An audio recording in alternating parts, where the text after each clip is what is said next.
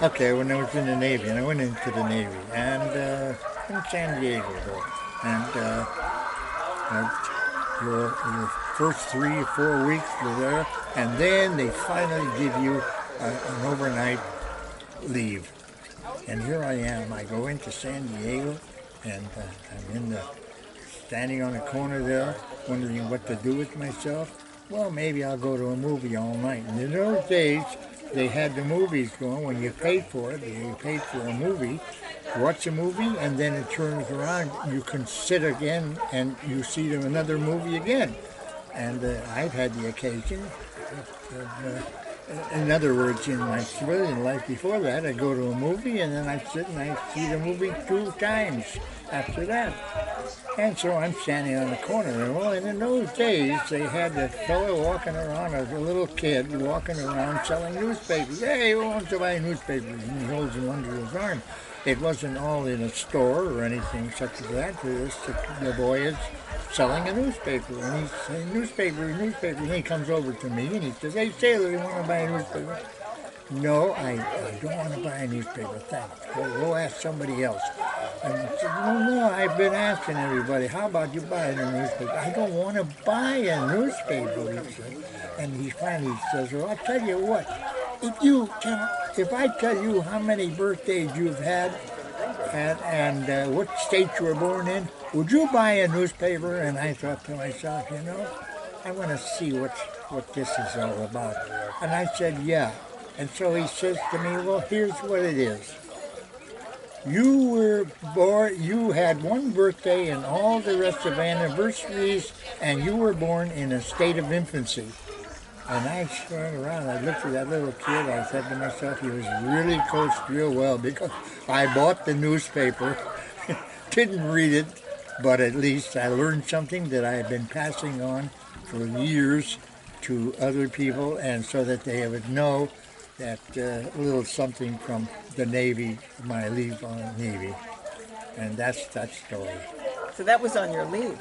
Yeah. That's a cute story. I've heard that over and over, and you always use that. That's why I wished you, earlier this month, a happy anniversary, not a happy birthday. Oh, yeah, I did. I told you happy and I'm going anniversary. to tell you this joke now that I shouldn't really, because it is not good. It's not dirty in a sense, but it's just not right. But I'm going to go ahead and tell you. I haven't told many people this, but I'll tell you. When I was in the Navy, and I was an electrician, and I had a little course in there with the chief electrician, and I ended up serving food. That was where he said. I wanted out. I said, I want to go to government. Why? It goes on this story. Why? Why did I do this? Because I went into the electrician's shack, and all of these older fellows, and here I'm the new one, so they hand me a brush and paint, and they tell me, go down and paint this P-tank. It's called a P-tank because it's below decks, and you store things in there, and it's empty, so I'm painting. Then I come up for the air, I got my head up for the air, and those guys are smart Alex, son of a bitches. They stand there, and they're sitting on the shop bench and everything, and then finally they take their foot and they put it on my head, and they say, just go down and don't breathe too much and paint. And so when I came up, I said, oh, okay. And then I met the chief electrician there. I said, Chief, how do I go about getting out of the gang and going into gunnery? Because that's the thing that I'm really interested in, is gunnery. He says, he says to me, did you go to school for electrician? I said, yeah. Oh, he says, well, I'll see what I can do. And the next day, my name came out for mess cooking, which means I gotta go serve food to the sailors and everyone, breakfast, lunch, and dinner. And so we went, then you at the place where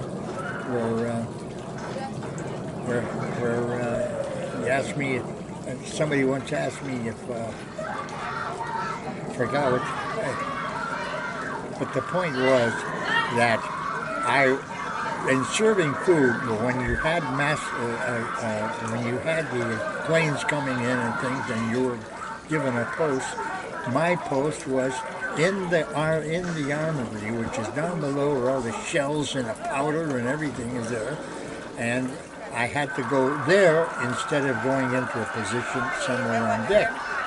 And so I'm there, but you would not believe this. Now this isn't fit necessarily to tell other people, but I'm going to go ahead and tell you. I'm in the armory there because that's what my job was when you're under attack or you're launching shells from 5-inch.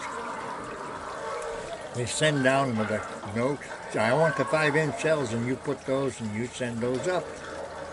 And believe it or not, I was there, and I was standing there watching these guys when they weren't asking for any ammunition or whatever. And there's a lot of it that falls on the floor here around there. And these young, stupid son of a bitch and kids are sitting there. And lighting matches and expressing gas. And they're finding out if it burns. I said, you stupid asses. I said, you got goddamn powder all over the floor and everything, and you're playing with the matches. Oh, nothing happened. We do it before. I said, you'll blow the whole damn ship up. If you, we're all right. I said, if you don't stop right now, I said, I'm calling in right ahead and getting the armory guy in. And they stopped for now, but I'm sure that they went back and lit matches to see if the gas was flammable. In the armory, though. In the armory. Jesus. And they don't need to find out if that's flammable. Yeah. You had other flammable stuff in there. Oh, well, you think that some of the bags and some of the powder falls on the floor. It's like saying, oh, there's nothing there other than shells and powder bags, and they don't leak. Well, they're all just on the floor. And I just didn't think it was right. Lighting matches in a situation such as that. That's one of the stories. Right now I can't think of too many stories.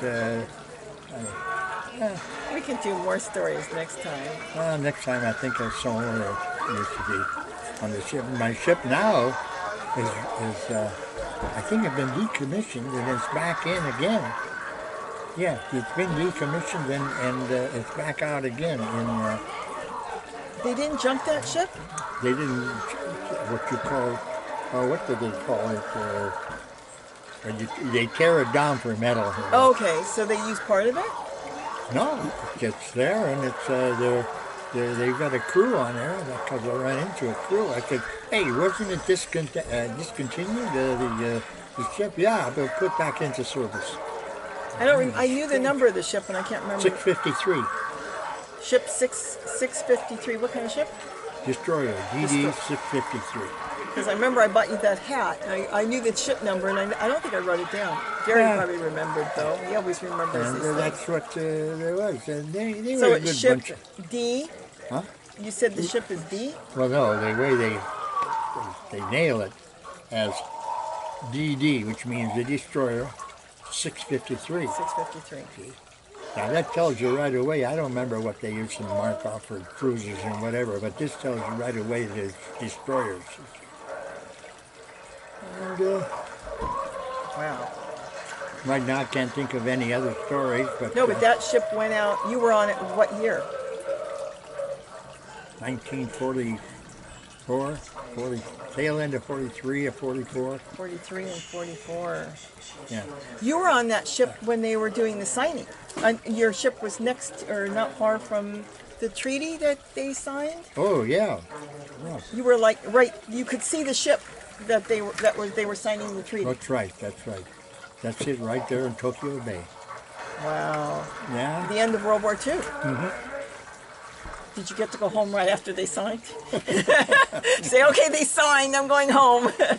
No? No, I had to put in a little more time. That's the part. When I signed up at 17. When you sign at 17, you stay till you're 21. No ifs, ands, or whatever. So here it was. The war was over, and I still had about another year to go. So after I got this knocked off of this charge, off of this ship, and then I went over there, they said, okay, they probably thought to themselves, well, where should we put them? Well, by golly, they sent me to Alaska.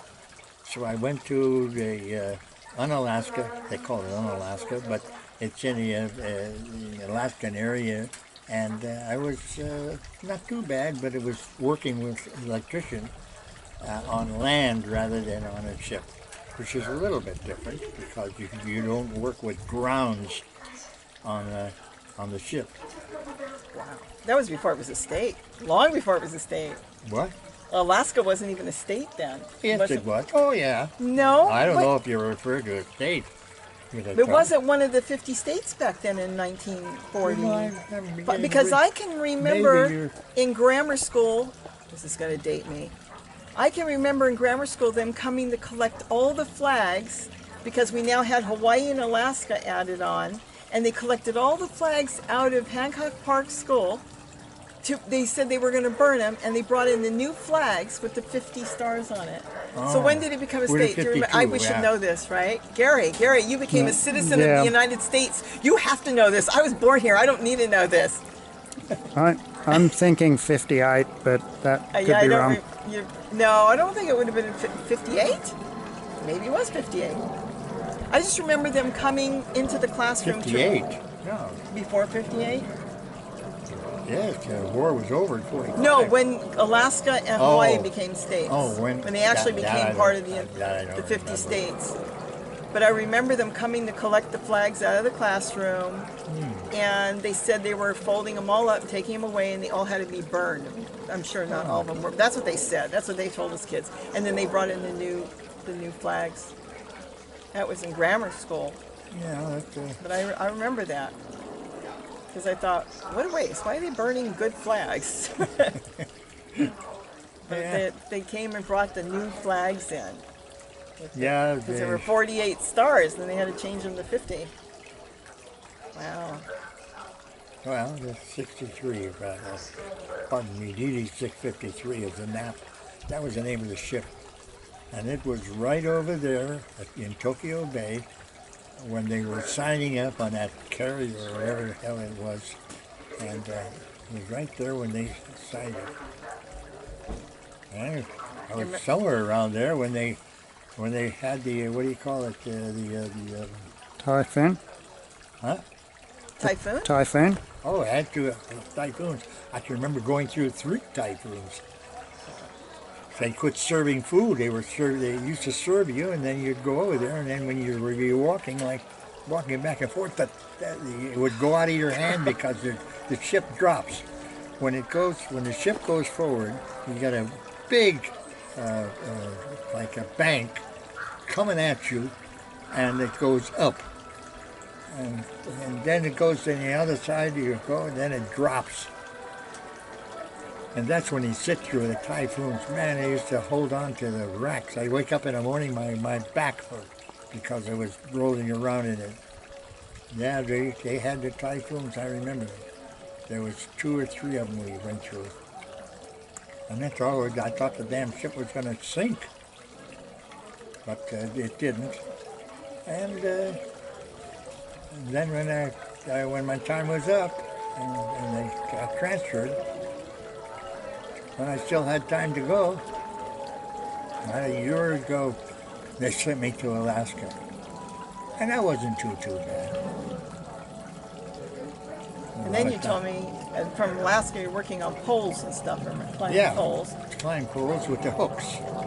But then you told me about the trip coming home. When you were coming home, you didn't know if you were going to make it home. Oh, that they put you on some plane that was really bad. You thought, gosh, you made it through the Army and the Navy, and now you don't even know if you're going to make it home. Yeah, it takes off, and then it's got problems. Go I forget, Charleston, South Carolina, to Olathe, Kansas, and it lands there. Okay, everybody off the plane. They're off the plane, they have a big conference with the pilot and everything.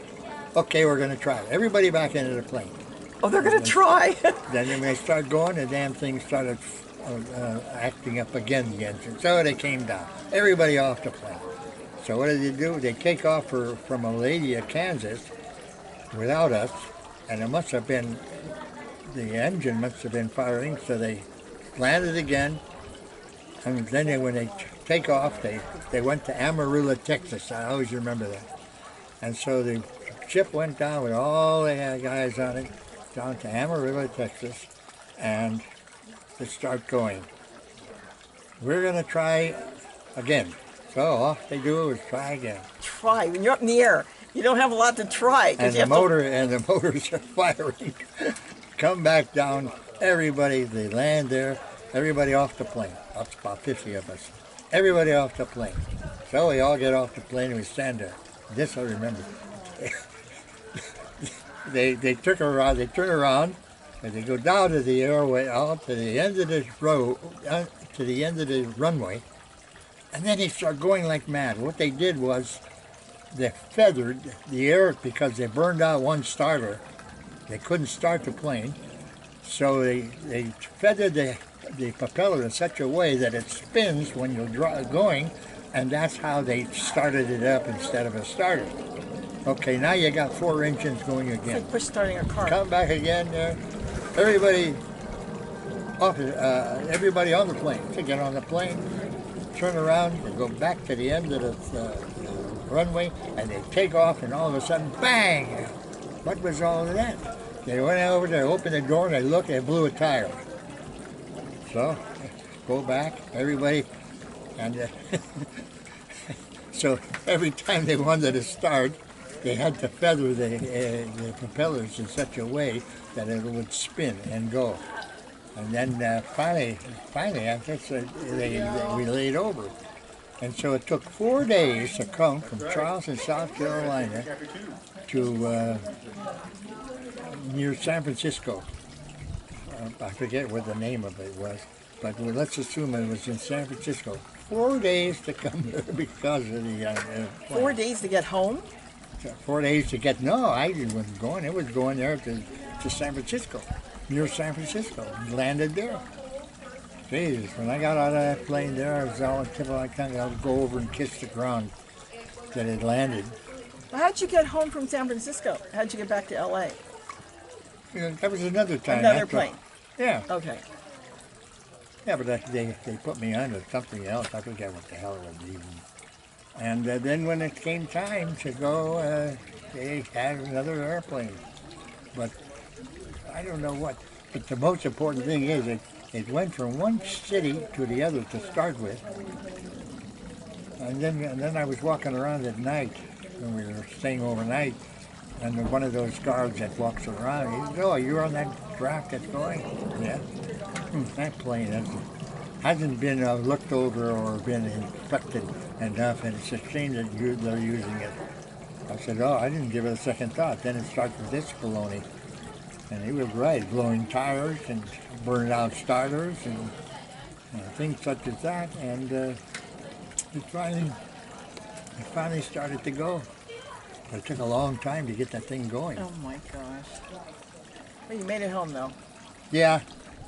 It made it back to near San Francisco, and then it took one south. And that one, there was no problem with that one at all. No problem whatsoever from near San Francisco. I think it was called, oh, I remember now, Alameda, California, which I think is near San Francisco. You want to sit down? So you went into the service at 17. What year was that? Do you remember what year you went into the service? No, I don't remember, but it has to be something like 42? 41? 40. The end of the tail end of 43. No, the war was over. No, but you went into the service before the war was over. Yeah. That's right. And I was the one that I got that ship. It was a ship. And you know that ship is in service now in different places. And I just got a letter from somebody. Oh, I signed you up for something once. I don't even know what that organization's called with that ship. I don't know. I'm going to have to look. I got it. I just got it yesterday or the other day. And Wow. they used to send it around once Once every second month or something. I'll have to look that up. Well, maybe it's so dark. We're sitting in the dark. How does it look, Gary, the camera? 20 minutes. Well, he said we've taped 20 minutes. We could do it again another day. Can you even see us in the dark? I can, but it changes. The screen changes. The screen will change, I think, the way it picks up. All right. So Yeah. I guess this we is should my go daddy. in. It's getting a yeah, little cool. it's getting cool. It's dark. It's beautiful. This is the birthday girl. You can pat who's Say that hello over to there? everybody. Hello. Hello. Oh, that's the birthday And girl. we just had the garden tour before it got dark. Well, I'll thank my husband, the cameraman. So it's not a but it's not a birthday. It's not a birthday. It's a 5th year anniversary, right? It's an anniversary. It's an anniversary because you're only born once, right? Or were you born more than once? No, just one time. So it's a 5-year anniversary of your birthday, right? Okay. Happy birthday. I got the jacket on. You have a jacket on. I know. It's cool. Yeah, it's Well, kind of cool. Guess we'll go in and we'll say goodbye to everybody before they all leave. And that's our video for today. So take care. Don't forget to eat what you grow. Yeah, went through there. It's got a lot of stuff growing in our house.